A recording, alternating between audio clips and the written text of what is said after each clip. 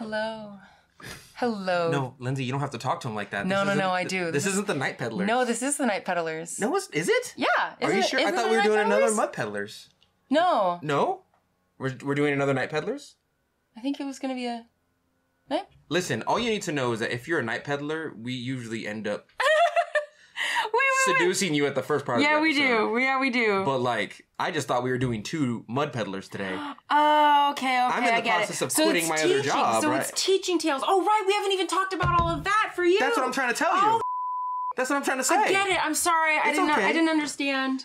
All right. Hi.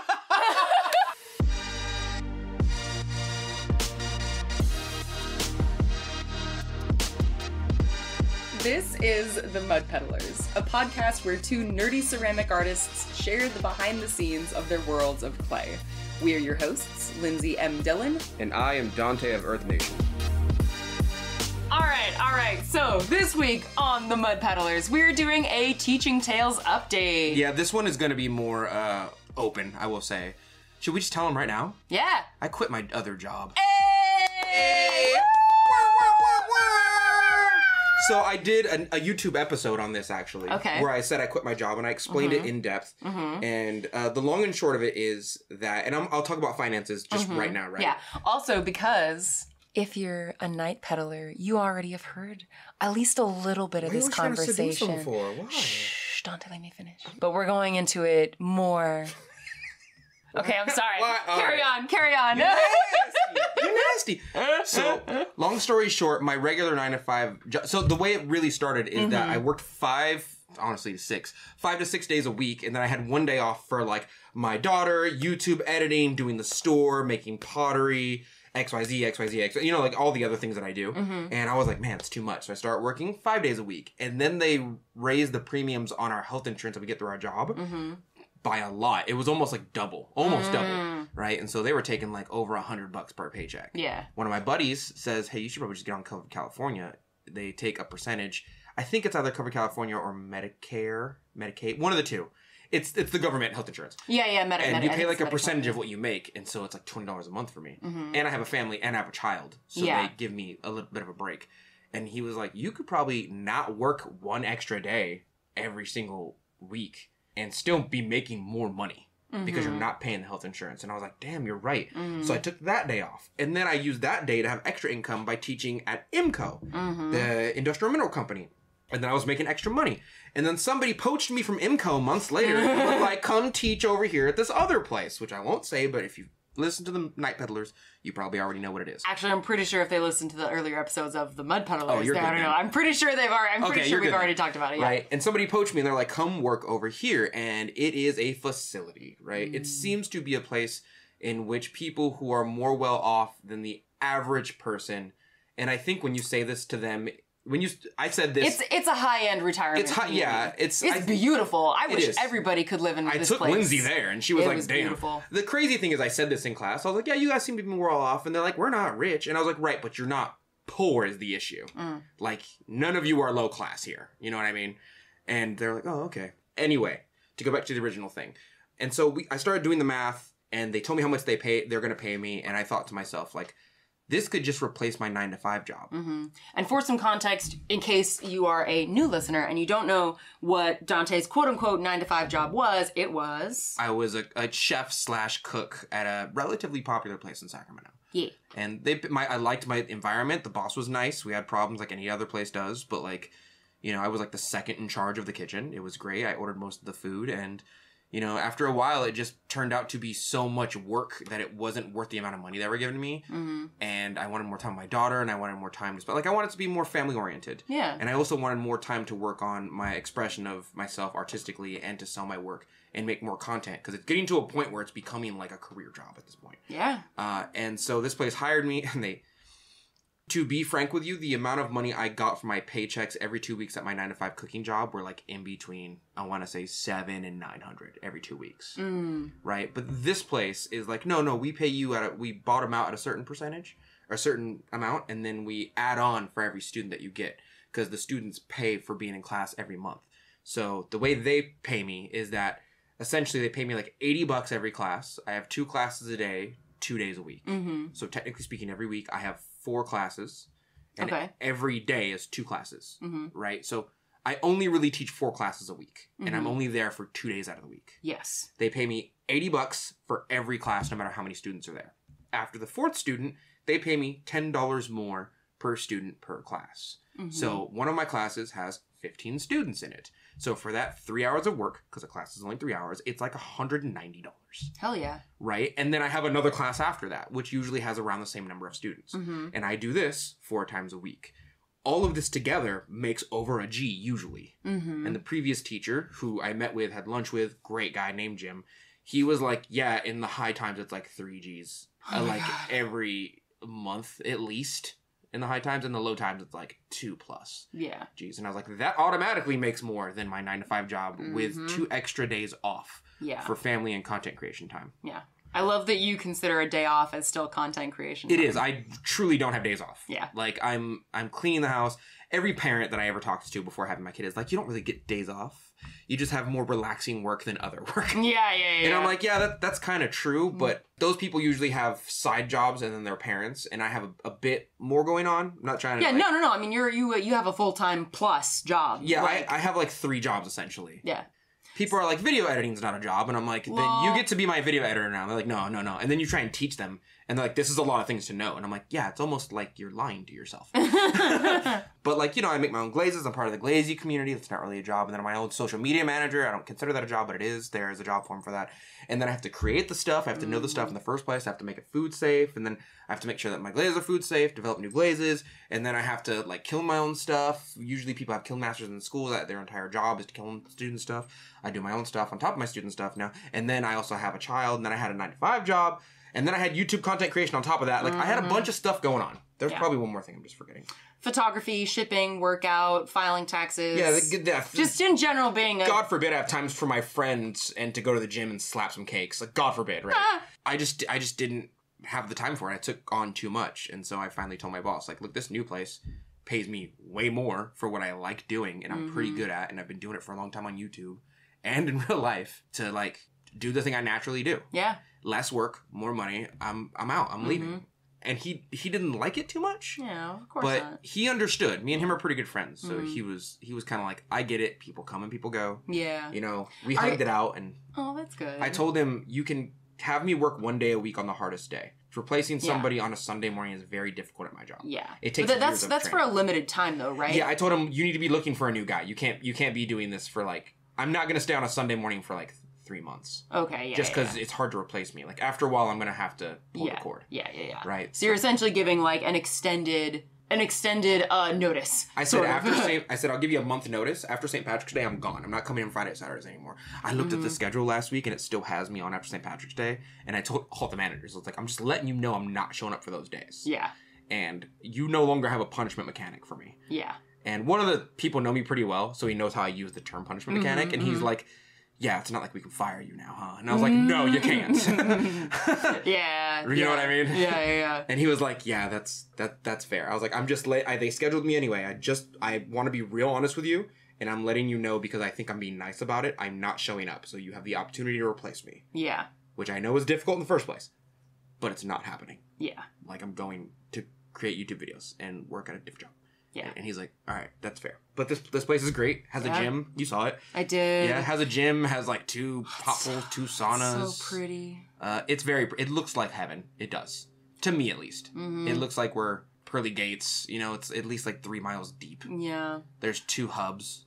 What I really enjoyed about it is, like, because of the just life situation of myself, what I've seen family and friends go through, and what I also know that most of people who don't have a lot of money go through in their life. Yeah. There was a part of me, like, in general, and I admit that I have this, but I have, like, kind of a chip on my shoulder about folks who have, like, a lot of money. Yeah. Mostly because I'm jealous, and also because I feel like our society should be structured in a way to make it so that the wage and the wealth gap should not be as big as it is, because it's also gotten a lot worse over the last, several decades. Yeah. But so there was this part of me that was like, I walked into Sun City kind of like, everybody here has so much money and I'm angry and but also, I was really curious to see, the whole facilities. And then of course I get there, like everyone's so nice. They're very nice. Super, super nice. They're Everyone old generation nice. Everyone in your classes are, everyone was so welcoming. They're still Clay people. They still have that vibe about them. Yeah, no, and so it was, I guess why I bring this up is because it's a good reminder for myself that like,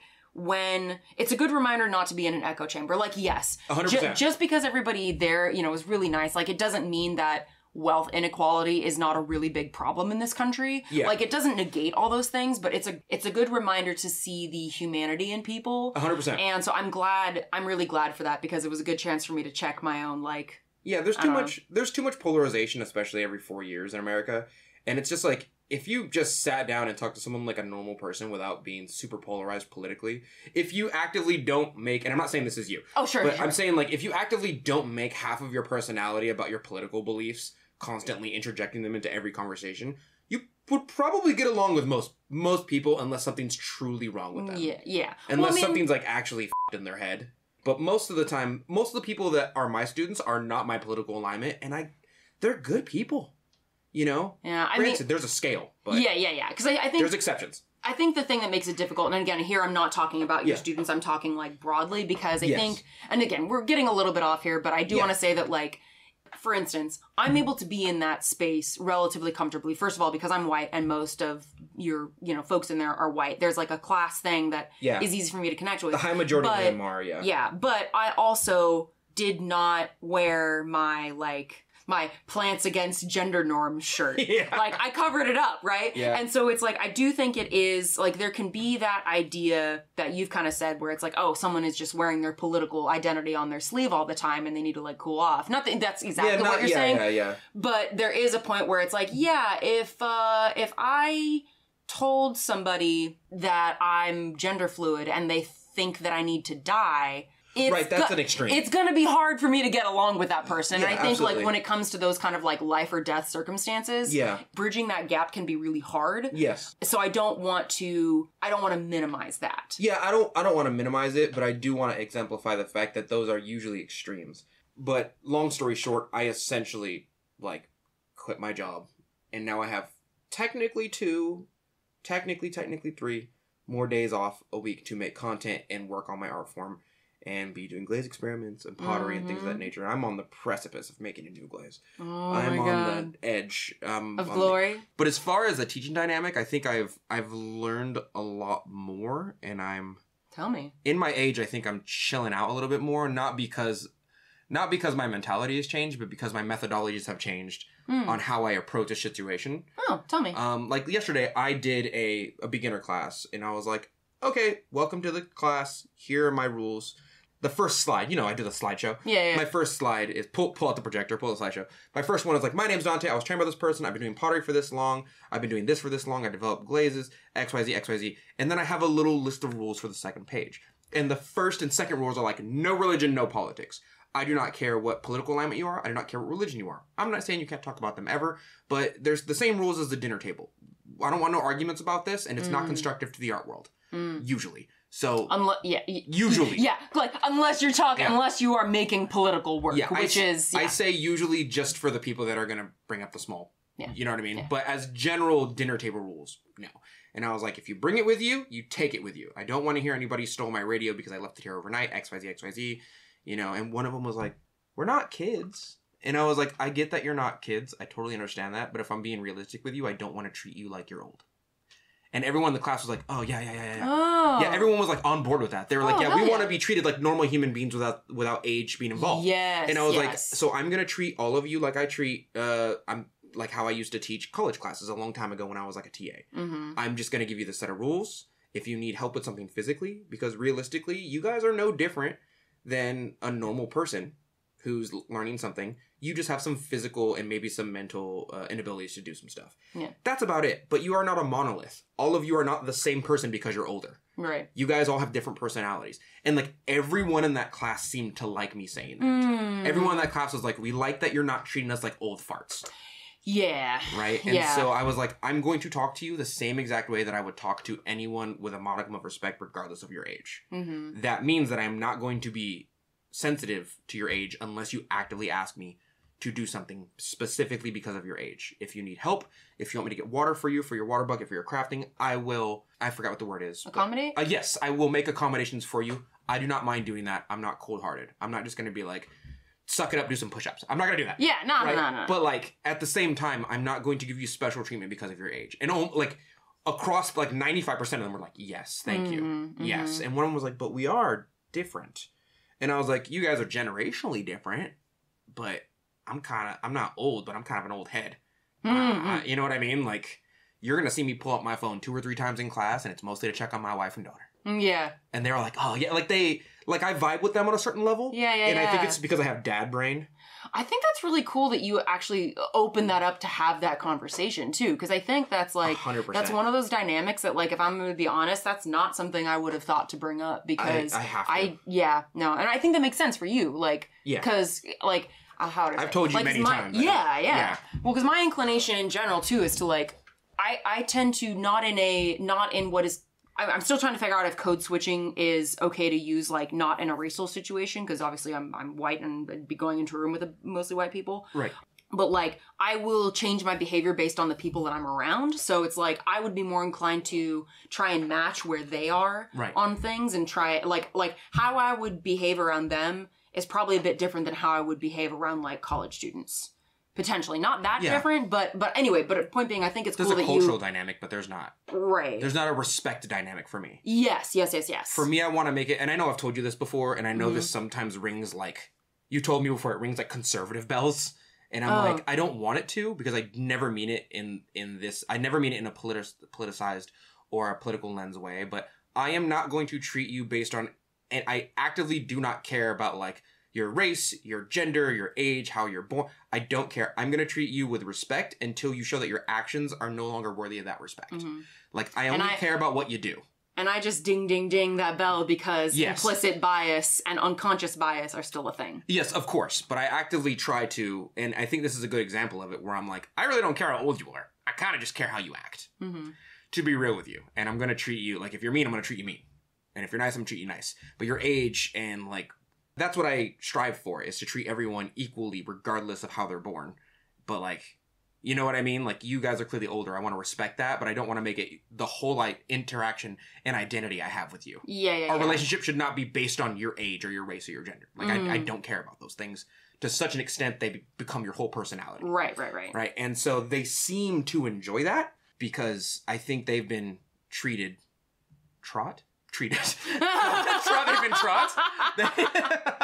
They've been treated as if they like are old. And I'm like, not really. No, I mean, yes, but also, like, I don't want to. Anyway, overall, they seem to have the same basic dynamic as, like, every other school setting I've ever been into. The veterans who are already friends who have been there for, like, over 2 years are sitting in their own table. You know, and, like, the newbies sit at their own table. You know what I mean? And, like, there is definitely, I'm not trying to make fun of anybody, there's definitely one annoying person in class that everyone's like, yeah, that's XYZ, effing irritating. You know what I mean? There's one person who's always like, excuse me, you're wrong because, and I'm like, okay. Like, there was an instance where somebody, and this is true, I don't want to fight this, somebody called me like a pottery snob. Yeah. And then the next week they did the same thing I did, and I was like, hold on, you called me a pottery snob last week, but you're doing the same exact thing I just did. And she's like, it's different. I was like, no, it's not. You're being a hypocrite. And the rest of the class was, like, behind me. Oh my gosh. They were like, yeah, she does that. Oh my god. You know, and it's weird because, like, I think a lot of them, because of their age, think, like, we're clearly more experienced and whatnot than you. But in this dynamic, I'm the teacher and I'm usually more experienced in the clay world than they are. Yeah. So when I say something that they haven't experienced, some of them push back. And so this is where I was trying to tell you earlier, the last podcast. I was like, I'm just going to stop pushing back. I'm just going to go, we'll see. Like, you'll see. Either I'm right or I'm wrong, and you'll see. A good example of this is we did have the conversation of, like, why there seems to be a certain class and type of person in the ceramic art world more often than not. Remember we had that conversation quite some time ago? Yeah. And people often don't like when I make this comment, but I opened it up in a more constructive way. And somebody was like, oh yeah, we're different from these people. And I was like, well, Sacramento has a different vibe. We have these conversations, and they're good. I think they're constructive more so than judgmental at this point. That's good. Because I will say, yeah, Sacramento's a bit different. You know, Lincoln, once you get to Lincoln, you can really tell the culture difference. And she's like, what do you mean? And we had this conversation. And I was like, well, if I'm being honest with you, people who can express themselves in the ceramic art world are usually of a certain class and type because they have the availability of time, money, and space. And they've usually been at the top of the social, economic, political stratosphere for quite some time, historically speaking. So they have like the money, time, and space to just like dick around with clay and express themselves in that way. People living paycheck to paycheck or have been disenfranchised economically don't really have that as much. Yeah. And one of them goes, give me an example. And I said, you should go to a ceramic art convention and just look around. You'll usually see people who look similar to the dynamic of this classroom. Yeah. Right? And one of them goes, so where are you from? And then we had to have the conversation of, I'm not Italian. Oh, boy. That led into that conversation. Oh, my God. Because I think everyone thought because I have curly hair and my skin is not glowing. Right. You know what I mean? Yeah. And like, they were like, oh, you're clearly Italian, right? Your name's Donte. And I was like, I am not Italian. I am German and black. Yeah. And then they were all like, what? But you have the skin. And I was like, I know, genetics are crazy. You know, and then it dawned on me like, oh, I probably wouldn't be here if that were the case. You know what I mean? Like, there's a lower chance than not that I would have. Like if you were more visibly black. Like if your skin was darker. Right. Like the clay, I don't think the clay world would have accepted me as much. But that's a stretch, but like, I still think there's a possibility. Yeah. You know what I mean? Yeah, I mean, you would have, okay, it seems like you would have dealt with a little more pushback. More pushback, more racism in general, because it's like, again, colorism is a thing. Like 100%. Yeah. The implicit bias that you speak of, people have, regardless of whether they think they have it or not, usually, and even we have it to some extent. Oh, yeah. But that being said, like the guy with an American flag photo would not leave nice comments on my YouTube channel 100% of the time. It's just anyway, I'm reaching. But I'm trying to be more constructive but it's cool because when I first got there, I have a very specific way of teaching where I pull out a PowerPoint presentation and I kind of profess to them, for lack of a better term, and I tell them, like, this is what this is, this is what this is, XYZ, XYZ, and I... Cool question, actually. Where did you get that projector? Because I thought that was really... I bought it on Shmamizon. What? Oh, Shmamizon. Yeah, it was a hundo. And then I have to buy the thing separately. It's not that bad. It works really well, and you can pop in a USB. That's cool. That's cool. Yeah, so it's basically, it's like a portable projector and projector screen. Yes. And I thought that it was really good that you had that, also because sometimes relying on a particular school's or institution's technology could be, I just don't trust it. Yeah. So it's good. All the time. Yeah. So that's as like a teaching sort of technique. That's a good that you had that. I took it out. I thought you were gonna be impressed because you've never seen it before, and I took it out and I thought you were gonna be like, what the hell is that? But the projector's nice. I like the projector. So I create classes in PowerPoint. I'm sorry I didn't meet your expectations. You weren't as impressed as I thought you did. I'm so sorry. Well, because it's like, I was like, oh, yeah, portable projector. Like, I've seen things like that before, but I honestly also at first I assumed that it was the school's. No. So. It's mine. I carry it around. Yeah, that's good. It's good. But what I usually do is I have a projector, I put it up, and then the last class we had a talk about the anatomy of pots and how it relates to the historical significance of certain pots fitting certain styles and profiles. And that's a long sentence, but essentially the class was, what is this? And they went, that's the Grecian amphora vase. One of the history buffs. Because they used to be like, you know what I mean? Like history teachers and engineers and stuff like that before they retired here. And I go, great, how do you know that? And she goes, it just looks like that. And then I went to the second slide and I was like, here's where we talk about the anatomy of a pot and a profile. Here's the top, here's the lip, here's the shoulder, here's the body, and certain profiles and certain spaces anatomically on a pot look different based on the culture in which you use them usually. For example, the Greeks love to hold stuff in their pots, more famously serve wine in their pots, and they hold wine in their pots, so they have a lot of like handled pots. And then we went to like Korea, and I was like, Korean don't really have those that much. They don't have a lot of handles. They might have wine vases. And so we talked about that. Oh, cool. And afterwards, I got some really good feedback. She was like, I've never even thought of that. The reason why my brain relates that shape to Greece without even thinking about the reasons why it relates to Greece. Yeah. Oh, I love that. I'm learning slowly that they got taught away. This might be a generational thing. I'm not sure. They got taught away and then they never explored a secondary way how to do things. Like, here's a good example. They call stroke and coat, the Mako glaze, different stuff instead of glaze. I call stroke and coat glaze. Some of them call it low fire glaze because it can be fired at low fire. Some of them call it high fire glaze because it can go up to like cone 6 or 7. Huh. Some of them call it mid-fire glaze because it goes to 5 and 6. Stroke and coat is it's just like glass mineral color. Hmm. It's almost like mason stains or underglaze with a little bit of glass in it. Interesting. And because of that, you can erase that extra step, right? But a lot of them also think it's underglaze. And I'm like, it's not underglaze. Right. Because it has glass in it. Right. Underglaze usually doesn't have a lot of glass in it to the point where it sticks to anything. Yeah. So I brought in last week a bottle of underglaze. Mm-hmm. And they were like, what is that? Oh. What is that? They didn't know about underglaze? 2 or 3 of them knew. The rest of them who have been taught to use stroke and coat have never known another world outside of it. Oh, okay. Right? Yeah, and so 2 or 3 of them were like, yeah, I use underglaze and then I put an overglaze on it. You know, so I had to then explain the cone system. And like, I was like, this is 0.6. And we have the chart of the stroke and coat. This is not a commercial for them. We had a chart for stroke and coat. We had like here it is fired at 0.6. And they have a secondary chart. Here it is fired at cone 6. Mm-hmm. And I had to explain to them, these are the same glazes fired at different temperatures of stroke and coat. Mm-hmm. Right? And some of them were like, I didn't know that. And I was like, how long has this been here? And they're like, 5-6 years. Oh, man. And I'm like, no one told you that? And they go, no. And I said, it says it right here. And they're like, we didn't read it. Yeah. Or another problem is that they find the little pottery tricks that work in the ceramic art world. Like, technically speaking, you could put low fire glazes into a high fire sometimes, 5-6, which is technically mid-fire, but whatever. And it works sometimes, but it doesn't always work because it's not developed to work at those cones. Right. So some of them are like, it worked last time. And I'm like, what does the bottle say? And they're like, it doesn't matter. It worked. And I'm like, the instructions are kind of important, guys. Yeah. This says low fire glaze on it, and you put it in the high fire, which means you probably overfire. One of them fired... Which, I mean, it doesn't mean that you can't, because you had that whole talk about how, yes, you, like, low fire glazes are not, like, the whole cones aren't real thing. Yes. So it's like... I went through the cones are not real phase because Mako makes glazes that survive from, like, 4 to 10. And it's crazy. Mm-hmm. And it's like the same... Anyway, whatever. It's the same glaze, too, which freaks me out. I still haven't gotten a straight answer on that. Like, why does your glaze have such a... Anyway, they don't know these little bits of information. They know the tricks. Only the tricks. You know what I mean? Like, none of them use Giffen grips. Oh.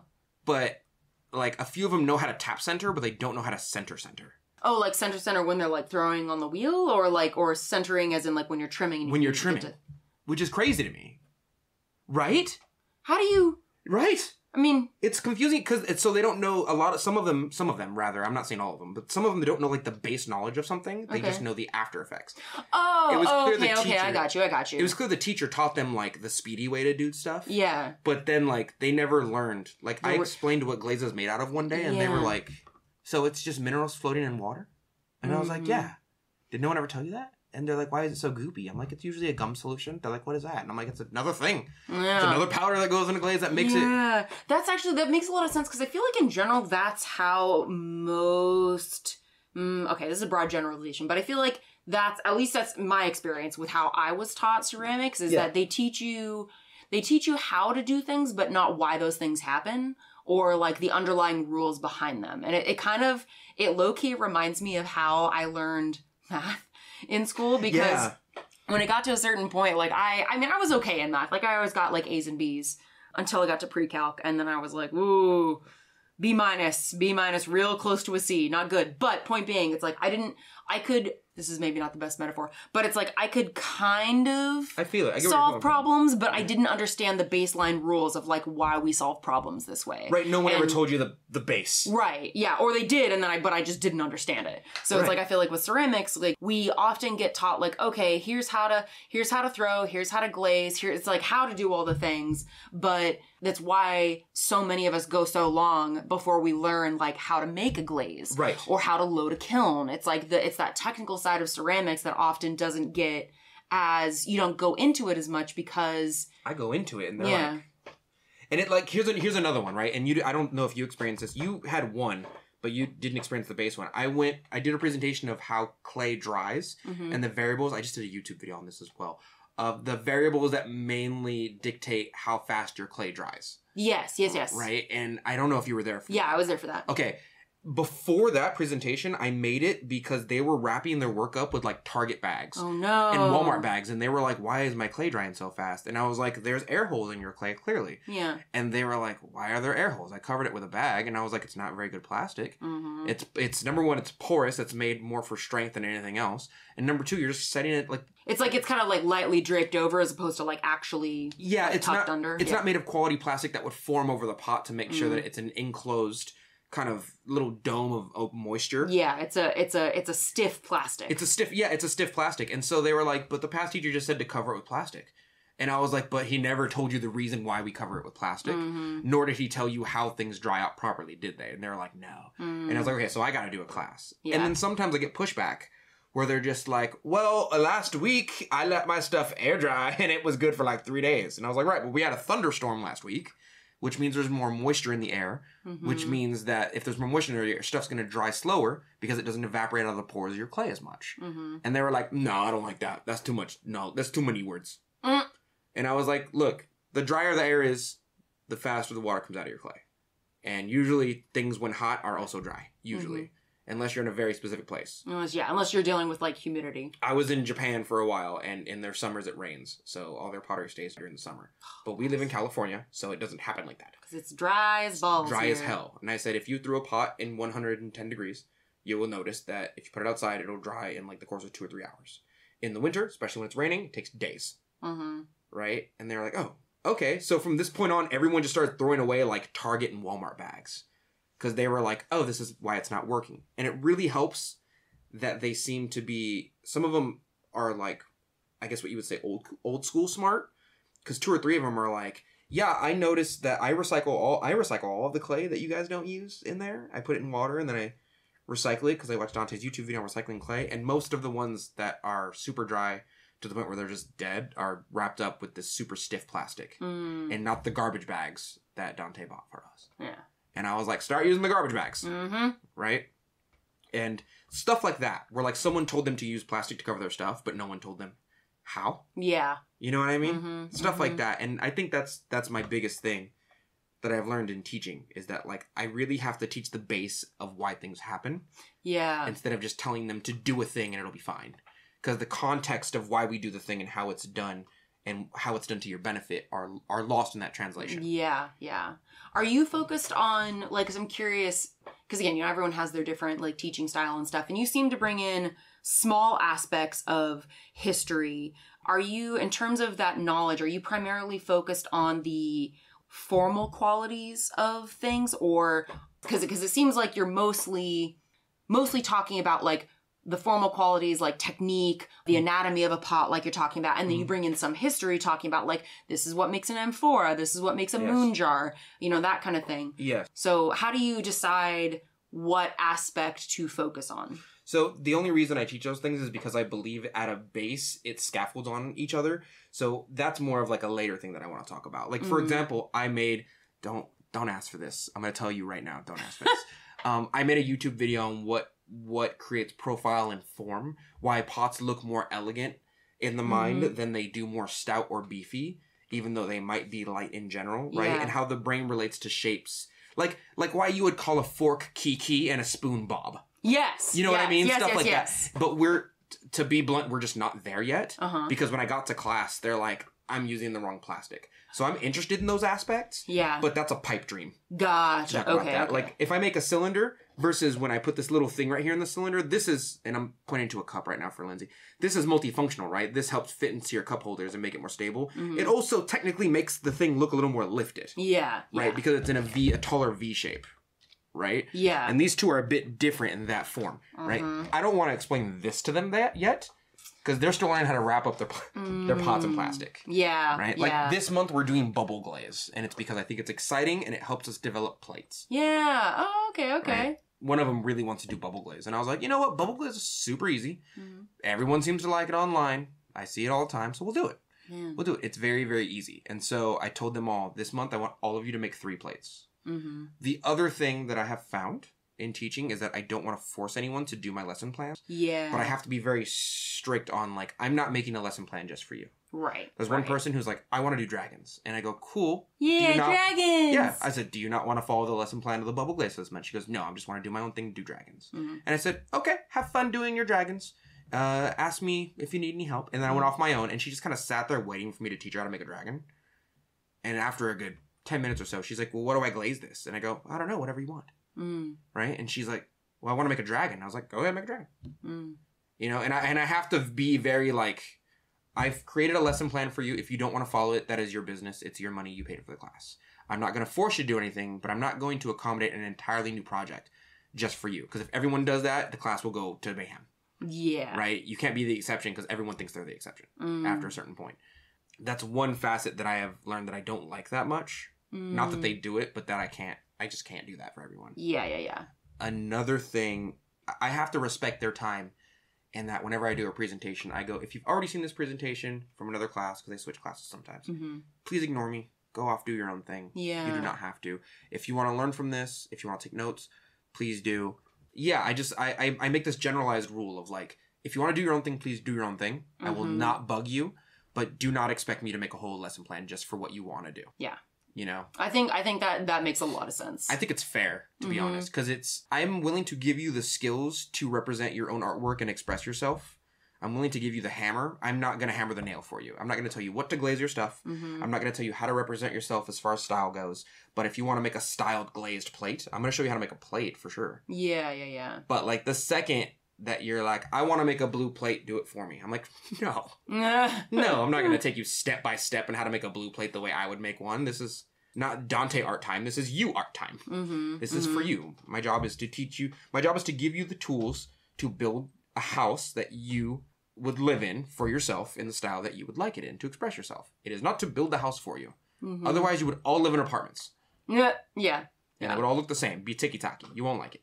Yeah, there definitely is, I feel like, because, I mean, obviously I've taught less than you, but one thing I noticed when I was a TA for Marcia Schindler years ago, there definitely is a skill in helping people... Help themselves. Helping people help themselves. Yeah. Because it's like, because again, you know, I mean, especially if you're new to art and you're new to, you know, if you're new to all of this. Yes. You might just not know and I think I mentioned this again on our Night Peddlers episode, but like the idea of having like a question thought tree where it's like, okay, how do I help you set up for yourself the questions to ask yourself so that you can figure out your own answer? Yeah, because I don't want to give you the answer. Yeah, it takes away the struggle. Yeah. And struggle builds character. You know what I mean?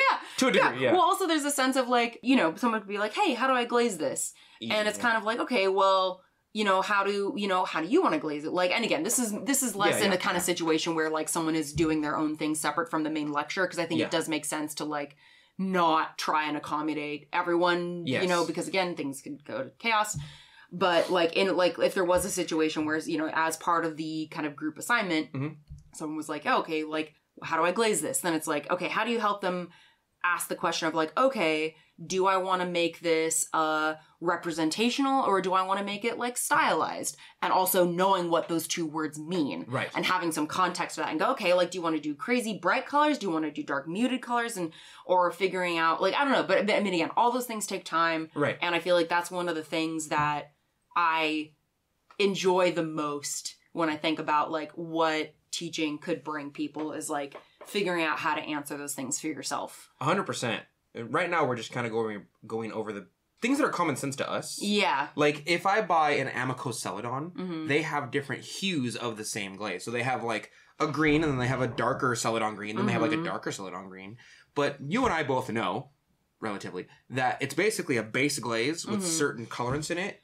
And then the next version of it that's darker green has a more, higher percentage. A higher percentage of those same colorants. Yeah. Right? So some of them are like, I bought Amico Celadon. They're 3 different glazes. But they really showed up with the same glaze in 3 different hues. Yeah. So they showed up with 3 greens and one's just a darker green. And so they're like, what happens if I mix these 2? And I'm like, it's just going to turn out green. Yeah. You bought the same glaze 3 times really, but they have no idea. Right, so a lot of the experience that I have just from moving in the ceramic art world is not lost on them, but they just haven't acquired it yet. Yeah. So realistically, they bought 2 bottles of glazes that they're just like, I don't need these. And I'm like, didn't you want to mix glazes? And they're like, yeah, but I did. You just told me I basically bought the same color but darker 3 times. And I'm like, you did. Yeah. You really did. Or they'll be like, is this high fire? It says it on the bottle. And I'm like, read the bottle. Yeah. You know, I try and be nice about it. Yeah. But I'm like, just read the bottle. Read on the back. It'll tell you what cone it is. And they go, this one says 5, 6. What does that mean? And I'm like, that's usually higher fire. I wouldn't call it high fire, but it's higher than low fire. They go, so it's high fire. And I go, for our purposes, it is high fire, yes. Yeah. It is not low fire. So when you put it on the shelf, put it on the high fire shelf. They go, okay. They still have trouble conceptualizing 0.6 versus 6. Yeah. And so I'm cementing that right now. So to your previous question of like, are you interested? I'm interested in those facets. We're not there yet. Yeah. We're not gonna go there yet. I hear that. Yeah. And I love them so much because some of them are professionals in their fields, but clearly like one of them, I think you were there for it, is a mathematician. Yes. And I was talking about how when you make a glaze recipe, because one of them was like, I want to see a glaze recipe so bad. Oh yeah. You were there, I think you were there for it. And it said, okay, like here's 100%. And then you go over that and you add the colorants. And he goes, excuse me, you can't have more than 100% of anything. And I was like, in the ceramic art world and the glaze world, we do. We have 100%, and that's what makes the base glaze. The rest of it is generally, I say generally because this is not true, just colorants and oxides and carbonates. They're just the color of the glaze. And he goes, and that goes to, and I said, it could go to like 111%. And he was like, that's more than 100%. That doesn't exist. And like, he explained to me later, he's like, I'm a mathematician. I know. Yeah. And I was like, right, but we're not in the math world. We're in the ceramic art world. And for the ceramic art world, when you go on Glazy and Digital Fire and whatnot, and they give you recipes, the glaze itself without the color is generally 100% of the glaze. Because it's a glaze at that point. Yeah. The color, which is what you guys are really interested in, is over 100%. And he goes, I just disagree. And I was like, you don't really have to agree with it. It's just kind of true for us. Yeah. It is whether you like it or not. You know? Yeah. Well, because it's like language is dependent on the situation a lot of the times. Right. And we went through it. I was like, in order to make this part of the 100%, you would have to lessen these percentages. But since 1% equals 1 gram usually, unless you're making multiple batches, you would have to say 1 equals like 0.7 instead. And he goes, well, why would you do that? That's an extra step. And I was like, yeah, and it's difficult, and I don't want to do that. So most of us just put 100%. And we argued over it a little bit. And he was like, there's no such thing as over 100%. I need you to say that. And I was like, okay, 200%. And he goes, that's just 100% twice. And I was like, but that is more than 100%, isn't it? It's twice of what 100% is. And he goes, no, it's 100% twice. And then I was like, okay, what's 160%? He goes, that's 60 more than 100, but it's a whole new And I was like, you're stressed out over this thing that doesn't matter. I don't know how to explain this to you, but I promise you in the ceramic art field, our glazes are 100%, and then the colors are usually over that amount. Yeah. Or anything extra is over that amount. Because at 100%, it is a glaze. It is considered a complete glaze. Yeah. You guys just like the color, unless you wanted everything to be relatively clear and white. Or, you know, whatever in white. So I think that's the only thing that I struggle with in the class, is trying to indoctrinate them into the clay world. You know, they have questions like, what does RIO mean? And I'm like, it's red iron oxide. And they go, hey, I remember asking that question. Yeah, and what is Rio? Yeah, and they're like, what is red iron oxide? And I goes, it's oxide wash, pretty much. You know, you mix the red powder with the oxide with water to make oxide wash, red oxide wash. And they're like, yeah. And I was like, okay, the red powder is red iron oxide. It's red. It's iron oxide. And they were like, it like blew their mind. But they've been using it for years. Yeah. Just no one's ever told them that. And I think that's what I'm struggling with at the moment, is that I'm trying to teach them the base knowledge to the things they already do. Yeah. And usually it doesn't go this way. Usually I get beginners who are like, I don't know anything, so I can teach them from the base. Yeah. But the pushback I get is usually like, nah-uh. And I'm like, well, let me explain to you why you... Oh, that's interesting. So it's kind of like that thing, if this is a correct parallel. It's like when people talk about if someone has learned enough of an instrument to play, but they're not using the proper technique. Yes. Then... And again, with ceramics, with ceramics, obviously, you know, there's many different ways to get the same thing, but in terms of like, but there are more efficient ways or like better ways to like do a certain thing. Yeah. And okay. I think I get what you're saying. I think a more apt example is that, like, have you ever met a guitarist who doesn't know how to read music? Oh, yeah. It's like that, where like they're already at the stage where they're like guitaring, but they don't I'm like, this is an E and this is an F, and they're like, I don't know how to read music. Gotcha. And I'm like, why are you playing the guitar if you don't know how to read music? And they're like, I don't know. Yeah. I'm like, you could probably play better if you knew how to read music. Yeah. And they're like, no, me doing this 3 notes, the Stairway to Heaven song for the past 5 years has worked for me. And I'm like, I'm telling you, you could play a bunch of different music if you knew how to read the notes. I'm telling you that. But I mean, it's fair. Maybe someone just wants to read the... It's fair, one thing. But what often happens, and this is where I started the conversation earlier, where I was like, I'm just going to let them do what they do and they'll learn by themselves, is that some of them take my advice and they end up doing these things. That they're like, I got 3 more inches on my cylinder from doing this one thing Donte told me to do. And so Stairway to Heaven doesn't look so good when someone else is playing a different... You know what I mean? Like, we've all been playing Stairway to Heaven forever, and all of a sudden, Susan is playing a whole different song. How is she doing that? And she's like, well, Donte taught me how to read this one note. And now they're like, oh, we should listen to him a little bit. You know? Okay, yeah, that makes sense. And so that's kind of where I am, where I'm like, hey man, I'm not going to force you to do anything. You do what you want to do. But if you see some stuff that someone else is doing that I taught them, maybe give me a holler. Maybe give me a chance. Yeah. Finger guns. Yeah. My dad finger guns. Dad finger guns. Yeah. I have these now. That's cool. Sorry, I talked a lot. I'm done now. No, it's good. That's good. No, it's good. It's a solid teaching update to what is your newfound well-paying job. Yeah, but I quit my other job. I'm so happy for you, dude. They're mad. They're not mad, but they're like, what are we gonna do? And I'm like, yeah, there's 4 people who hold that place together. Yeah. And I was one of them. Yep.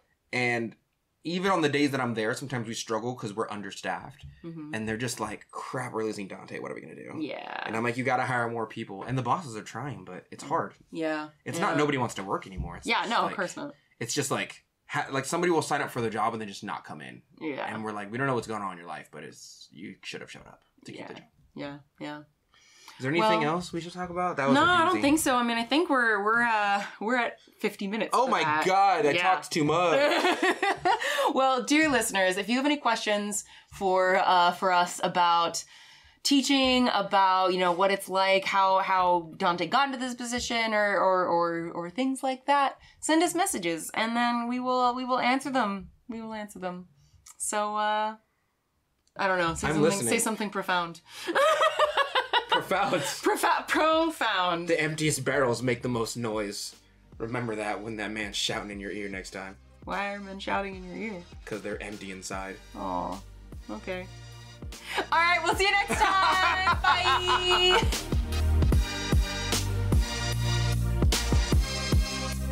And that's it for today. Thank you so much for joining us for this episode of The Mud Peddlers. We would love to hear from you, so if you want to share your thoughts about the episodes or just see what Donte and I are working on in our studios, come say hi. You can find links to my social media at lindseymdillon.com. That's LINDSEY, M as in monster, DILLON.com. And you can visit my pottery shop or see what I'm working on at earthnationceramics.com. And you can find me all over social media at Earth Nation Ceramics. It's spelled exactly how you think it's spelled. And if you want to support the show, hear some bonus episodes, and see some behind the scenes of my work, you can support me and the show at patreon.com/Lindsey M Dillon. Thank you so much for listening, and we will see you next time.